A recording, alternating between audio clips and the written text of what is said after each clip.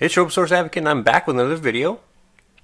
Today I'm going to talk about a cool piece of software called Trango, and basically it does local communications inside of your network, which is really cool when you think about it. As a business or as a family, you might want to have the ability to communicate with each other, but not put yourself out there on the internet for everybody to be able to, make a phone call, video call, or VoIP call, video call, those kind of things with you.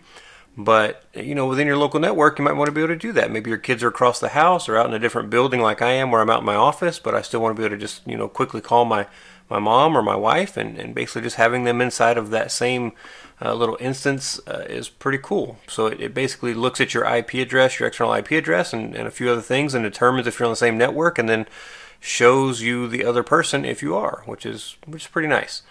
Before we go on with the installation of Trango, I want to say thank you so much to my patrons over at Patreon, and I want to say thank you to my subscribers at YouTube.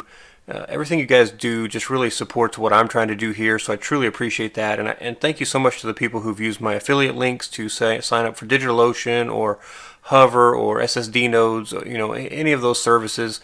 I appreciate that. And when you do that, let me know what your experience is like. I want to make sure that when I'm providing affiliate links that those affiliates are good for you guys too. And if they're not, I don't want them to be an affiliate for my channel. So make sure to report back to me if you get a chance to let me know how things are going. Also, if you enjoy my videos, please like and subscribe, and then click the little bell for notifications, and that way you'll know whenever new videos come out. This just tells YouTube that I'm doing a good job and doing the right things, and it lets me know that I'm doing the right things too, so I really appreciate it. And let's get on with the installation. So if you want to run this self-hosted, you can go out here to GitHub and basically just find it's Trango self-hosted. And as you move down, there's some instructions down here for running this in Docker. And once you get down to the Docker instructions, it kind of just tells you, look, go out there, pull the Docker container, then run this command to run the Docker container. This will work, but if you want to use this on your mobile devices, it's going to create a self-signed certificate, and your mobile devices won't be able to connect. So if you want to use this with mobile devices, you want to combine Docker and then, of course, this Docker container and then NGinX Proxy Manager.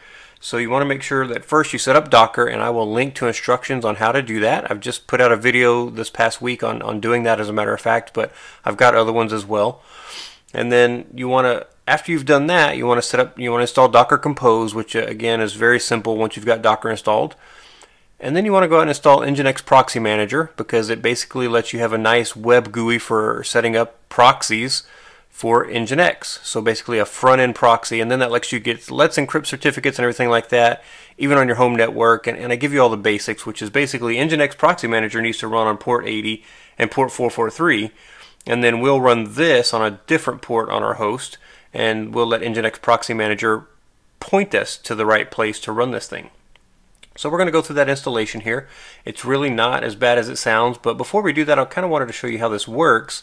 So I've already got it set up and running, and I've got Portainer here that shows you that I've got Trango running here on my internal network, and I'm currently using ports, let's see, I think it's 9045 and 9046. Yeah, so 9045 is pointing at port 80, so my host 9045 is pointing at the container port 80, and my host 9046 is pointing at the container 443. So that's not too hard to set up, and we'll go through that as well. And then I use NGinX Proxy Manager to set up basically a proxy site. So I'm going to open up my extra tab here, and I'm just going to go to callme.routemehome.org, as this is what I run for my home network. And you'll see here's the interface. Now this looks a lot like Snapdrop. So if you remember the Snapdrop video I did a while back, where you can basically use it like AirDrop, so you see other machines that show up, and you can drop files to those machines, and they can accept them or decline them, and vice versa. This looks very familiar as far as that interface goes, and it's a pretty simple interface. Now, I'm running Linux, and you notice it shows me a Windows icon. That may just be that he doesn't have a Linux icon. I don't know why it does this, but maybe they'll fix that in the future. But it has my name down here, which is cool. I did have to edit that. It said Windows, I think, when it first found me, but I changed it. So I'm on here with my Linux machine here, and I'm going to come over and I'm going to record my screen on my iOS device, and I'm going to open this up, and I'm going to go to callme.routemehome.org on my phone, and you see that I popped up here on the computer screen and I popped up on my phone screen. So this is pretty cool. Now from my phone I can basically call my computer, so I'm going to tap on it and you see I get these different options. I can drop a file, or I can call, or I can do a video call. So I will do a just regular call first, and it's going to be pretty bad because I'll probably get some feedback here in a minute, and it's going to prompt me that do I want to allow it to use the microphone and camera, and yes, that's fine. So you see here that it's calling. Now I've got my headphones plugged in so you're not going to hear the sound, but it does make a ringing sound as well. Let me unplug them and see if you can hear it. I don't know if you're going to hear it since I had them plugged in before it started doing the call. Probably not, but I probably need to plug them back in before I answer, because if I don't do that then it's going to give a lot of feedback for sure. So now I'm going to answer, and it's going to ask me also to allow this, and now I'm in a call from my phone to my system. So let me go back into it here. Yeah, so we're going to get feedback. Let me mute that microphone. I think we did it. Nope. Let me mute both sides here. There we go. Okay. So I had to mute both sides, but you can see that I'm in the call on the screen and on my phone screen. So basically it does get sound. You could hear that through the feedback, and I apologize for that if I deafened anybody. That was not my intention. I'll try to adjust the volume when I do all of my editing. But there you go. You can see what's going on, and you can see it's me and then iOS, and the same thing reversed on the screen. So when I'm done with my call, I can just hang up. Pretty basic. Now if I want to call my iOS device, I can do the same thing. Click on it on the screen. My icons aren't showing here for some reason, but this time I'm going to do a video call.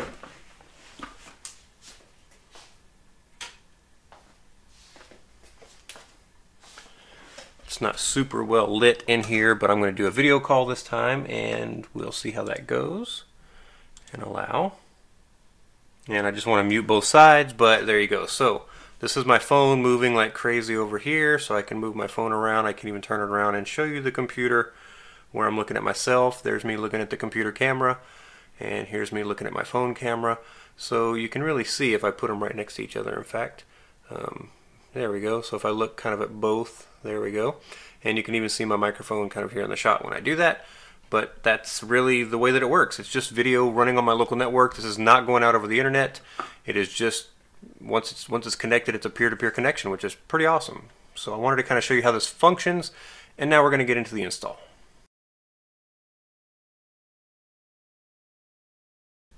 Alright, so now that we've got the install going, let's go over here and actually just set up Portainer, and I'm going to basically take all of the stuff off that I already have set. So let me do that real quick, and then I'll come back and continue to show you the install.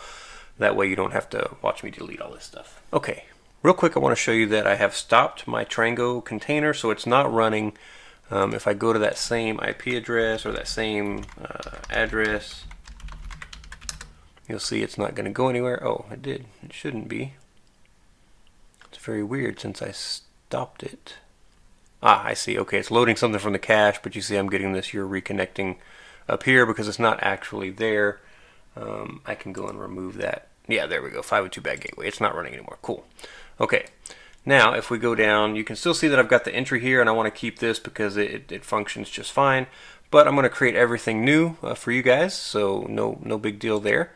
So we're going to go over here, and I'm going to show you that I'm going to run this a little bit different than what they have.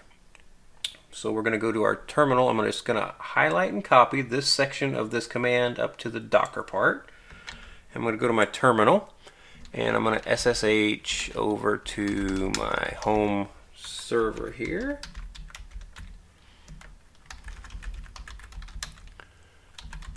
And I'll just do CTop to show you still that Trango is not running. You can see there it is in red. And so what we want to do is paste in that command we just copied, and I'm going to go back. I'm going to take out this part that says container. And here for the port, I'm going to make this adjustment. So I'm going to make this 8180. I don't think I'm using, well, maybe I am using that. Let's do 9180. I'm not using that. And then here, I'm going to use 9143 because I'm not using that either. So when you run this, it's docker run -d, which is daemon, -p for port, which says on the host side I want this port exposed and I want it to point to 80 inside the container. The next part here for -p says on the host side I want 9143 on the host to point to 443 in the container. As we move over, we've got --name. So what do I want to name my actual container when it gets created? So I'm going to have to change this because it's already taken. So we'll call this call local. Okay, how about that? And then here, this is just the name of the actual image that we want to pull down from Docker. This is all we have to do to get this set up and running. So we're just going to hit enter. Now it's already got the image, so it didn't have to go pull anything. For you guys, it'll have to go pull the actual container down. I've already got the image installed, so it didn't have to do that. But the only difference is you'll see that it goes and pulls down a bunch of little pieces, and you see it run across, and it says extracting and all that kind of stuff.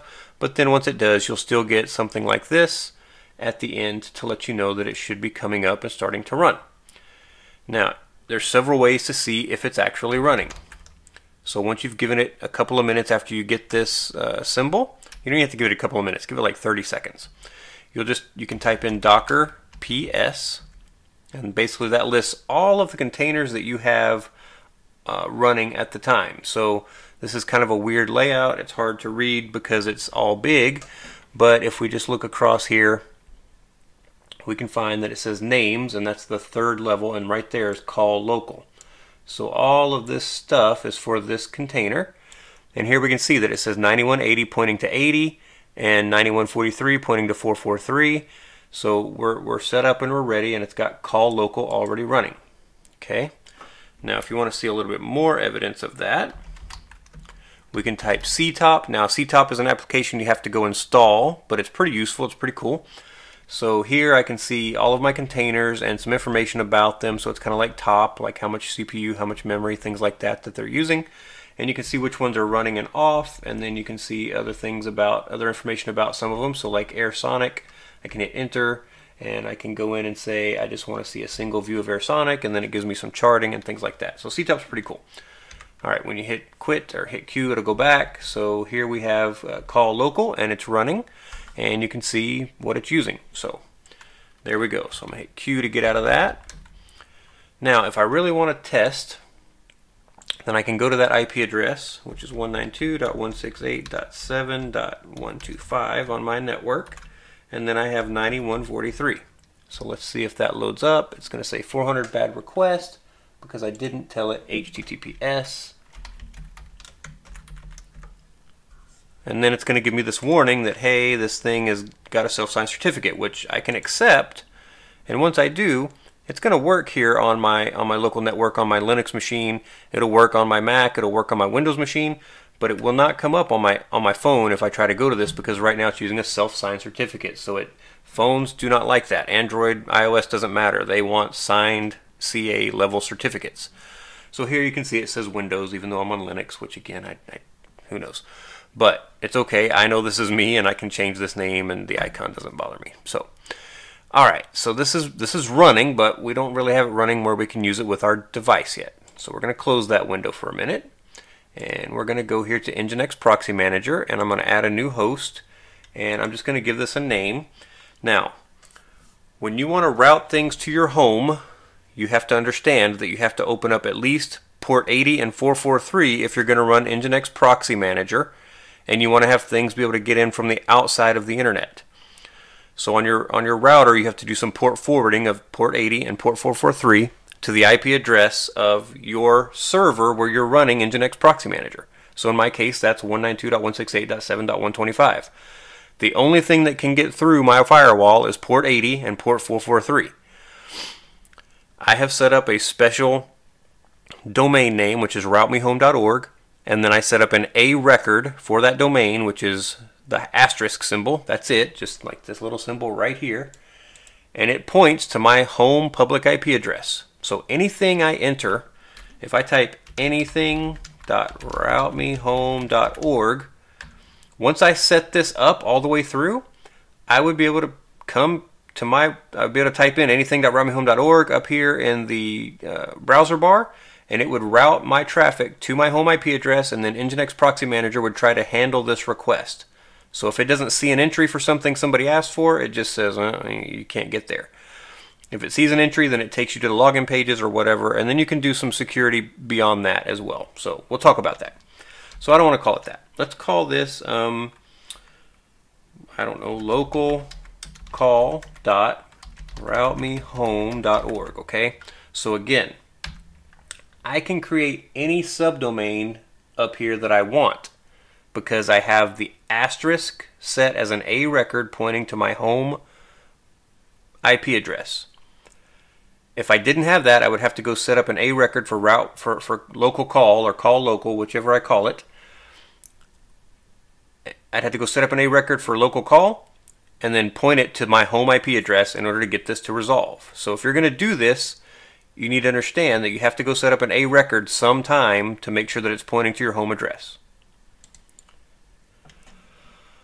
So now my IP address is my actual, I'm going to use my Docker 0 IP address, so let me show you how to get that. So when you're in here, you can do IP-addr show and then Docker 0. So I'm looking specifically for the Docker 0 IP address, and here it is right here. It's almost always this number. So you can feel fairly confident if you just want to try that, but if it doesn't work, go check it and make sure that's the right one. Now I'm going to point this to my HTTPS port. So I'm going to change this to HTTPS. And then I'm going to give it 9143. And I'm going to tell it needs WebSocket support. So Trango needs WebSocket support. Make sure to enable this or you're not going to get things to work right. I'm going to leave it on public access for now and I'm going to hit save. So now I have localcall.routemehome.org right here, and I'm just going to test it. I'm going to click it.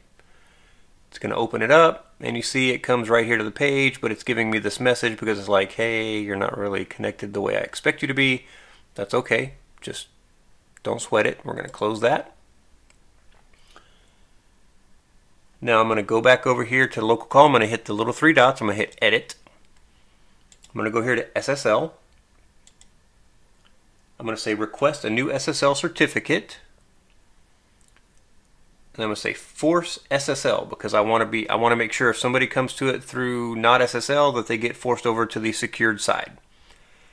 Make sure my email address is in here, and make sure your email address is correct because that's how Let's Encrypt can let you know there might be something wrong with the certificate for a site you're running. So make sure that's correct. And then click on the little box to agree. If you want to see their terms of service, you can click on this link and it'll bring them up where you can read them. Once you've got everything set, just like I have here, you're going to click on Save, and then just give it a minute because it's going to challenge this domain name and make sure that it can reach it, and if it can, it's going to issue out a CA level certificate for it. So now we're going to go click on this. It's going to open it up, and you see the little lock, which is a happy sign, and it says, hey, that's a CA level thing. So there's my machine. Now, right here I can click and I can change this to be whatever I want. This is my main, okay, if that's what you want. Now, it's got a limit on how many characters you can put there, but I'm going to go back into my phone. Let me go into my phone and I'm going to go to the same address. So, localcall.routemehome.org. I'm going to hit go. It's going to load up, and there it is right there. It popped up just like before. So now I can make phone calls on my local address. Okay, so you saw that I get the phone to show up and I can communicate with it because we're on the same network, but I want to make sure that that's also secure. So the reason I do this in phases and in steps is that I can't set up this security for the access list until I've got my certificate, because Let's Encrypt has to be able to reach into my network and find this page and say, oh yeah, it's there, here's your certificate. So once I've done that, I can go in here to NGinX Proxy Manager and I can go to Access Lists. And you see I've got one that says Home IP. So let me show you what I set up there. I'll just add another one. So you just want to give this a name. So let's just call this Local Only. So now that I've given it a name, I'm going to put Satisfy Any, and then I'm going to move to the Authorizations tab. Right here, you'll see that it's already got my username and my password for NGinX Proxy Manager, but if you wanted to add other people's emails and give them a password so they could also access this without having to give them your admin credentials, you could add them here. And then finally, I've got my IP address for my home here. Now, if yours isn't there, you can go get that IP address and then put it in here. and then you're just going to hit save. Now that we've saved that, I'm going to go back to our hosts. I'm going to come down here to the local call only. I'm going to hit edit. I'm going to go here where it says public, and I'm going to go select local only. I'm going to hit save. And now I'm going to click on this again. I'm inside my network, so it should work.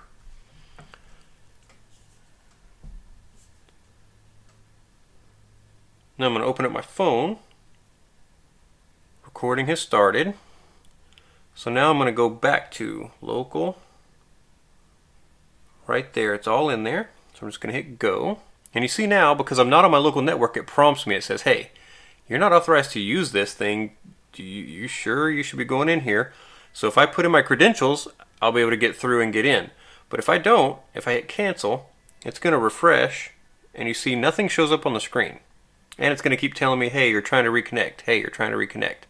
Because it can't actually connect to the site. So you see what happens here is I keep trying, it's going to keep messing up. So I'm going to turn my network back on. Let me turn my Wi-Fi back on here. Now you see I popped up right away. So there I am on the screen, and my other machine popped up on my iPhone screen, and I'm able to see those two together. So that's Trango. It's pretty cool. I really like it. So far we've tested it on iOS, on Mac, on Linux. I don't have a Windows machine in reality. This just shows Windows. I have no reason to think that it wouldn't work on Windows, but I think it's pretty cool. So I hope you guys get a lot out of this. Hopefully if you've got like a work network, a VPN of people that you're working with, and you're trying to set up some communications, you'll find this pretty easy to set up. It does take a little effort and a little understanding, but if you follow my steps, it's going to go really well for you. I'll reference videos in the main show notes and description that show you how to install Docker and how to install NGinX Proxy Manager so that you can get those set up if you're not sure how to do it. I don't want to cover it in every video because that alone is a 30-minute video. So hope you get a lot out of this. I hope you enjoy Trango. Let me know in the comments if you like this and if you'd like to see more things like it, because there's a lot of communication tools out there. If you enjoyed this video, like, subscribe, and tell your friends about it so they can come along on the journey with us, and I'll talk to you next time.